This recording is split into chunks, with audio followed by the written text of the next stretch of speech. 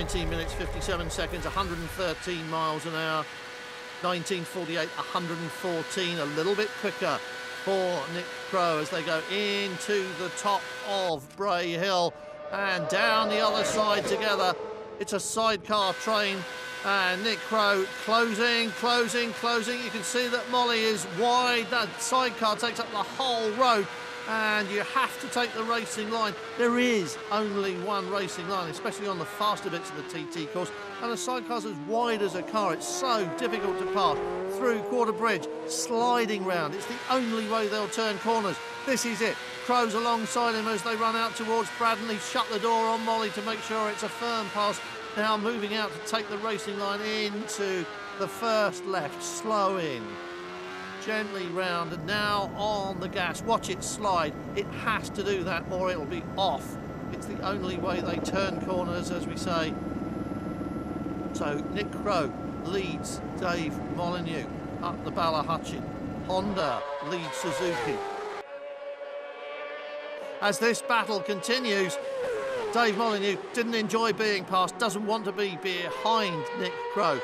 11 there is Phil Dongworth at Union Mills, 6th going over the start-finish line, and about 11 seconds behind Steve Norbury. 4th is Klaffi by some 2 seconds, and they're still at it over Ballacry. Nick CROWE with Dave Molyneux tucked right in, getting the benefit of a tow. He's in the slipstream. Is he shaping up to pass? The body language says yes. He's weaving from side to side. Here it comes. Can he repass and get the lead back on the road? It's only a question of honour.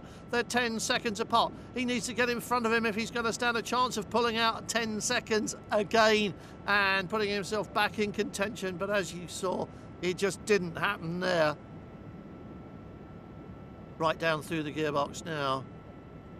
But they know how hard it is just to finish here. Look at Dave Molyneux coming round signpost all over the shop into Bedstead, chasing after Nick CROWE and Mark Cox, tucking down as they go for brakes. They're almost there. It's almost over. We're talking about the last few hundred yards of this.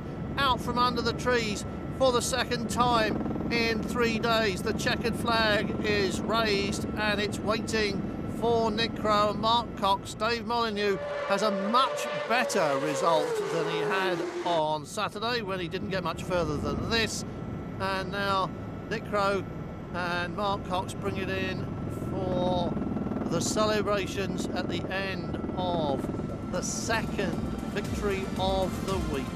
I know, it's great. I knew all I had to do was try and catch Dave on the road, and all I do is try and keep him behind me then for the rest of the race. You know, I knew it'd be hard to pull himself 10 seconds back, but he did try his best. It was whopping and changing there for a bit, and there was even touching the fairings and all sorts going on out there. You know, it was like short circuit and CT, but I think it gave everybody something to watch. I think, but it was really good.